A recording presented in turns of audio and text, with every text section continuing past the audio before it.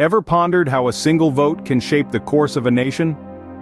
We're diving headfirst into the pool of politics, specifically the 2024 United States presidential election. It's a process as American as apple pie, but with a lot more at stake. In this democratic dance, each individual's vote is a crucial step. It's your say in choosing who leads the nation, who sets the policies, and who represents your hopes and dreams on the national and international stage. This isn't just about the US either. The ripple effects of the presidential election are felt far and wide, touching every corner of the globe. It's a testament to the interconnectedness of our world today. So whether you're a seasoned voter or marking your ballot for the first time, remember the weight your vote carries. It's not just a right, it's a responsibility. Remember, your vote is your voice in shaping the future of the nation. Now, who are the ones vying for your precious vote? Let's dive into the deep end and get to know the individuals who are stepping up to the podium, ready to lead the nation. First up, we have Candidate A, a seasoned politician with a career spanning over 2 decades in public service. They've held important positions such as the Secretary of State and have played key roles in major policy changes. Their campaign is built on the pillars of healthcare reform, climate change action, and economic equality. They believe in a future where everyone has access to affordable healthcare, our planet is safeguarded for future generations, and the wealth gap is significantly reduced. Next, we have Candidate B. They are a newcomer to the political landscape but have been making waves with their innovative ideas and fresh perspective. Prior to politics, they held a prolific career in technology, earning recognition for their contributions to the sector. Their campaign focuses on education reform, technological advancement, and job creation in the tech industry.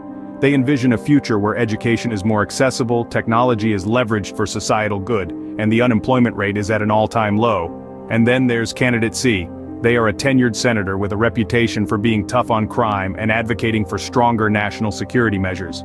Their campaign is rooted in the ideas of law and order, national defense, and immigration reform. They see a future where the streets are safe, the borders are secure, and immigration is a process that benefits everyone involved. Finally, we have Candidate D. They are a celebrated human rights lawyer turned politician. Their campaign is driven by social justice, equality, and human rights protection. They dream of a future where every citizen, regardless of their race, religion, or socioeconomic status, is treated with dignity and respect. These are the faces promising a brighter future, but it's the policies that truly matter. Each candidate brings something unique to the table. They all share a common goal: to shape a better tomorrow for the United States. But remember, it's not just about the promises, it's about the actions. So stay informed, stay engaged, and most importantly, make your vote count. Time to delve into the crux of their campaigns. You see, the heart of any political campaign lies in its policies and promises. This year, we've seen a diverse range of policies from our candidates.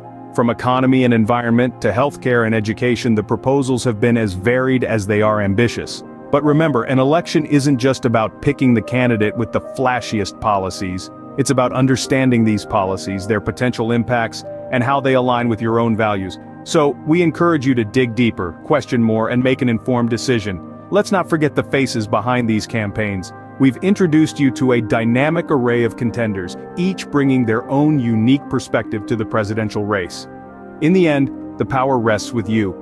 Remember, every vote counts in the democratic process, so cast your vote wisely. It's not just your right, but your duty as a citizen.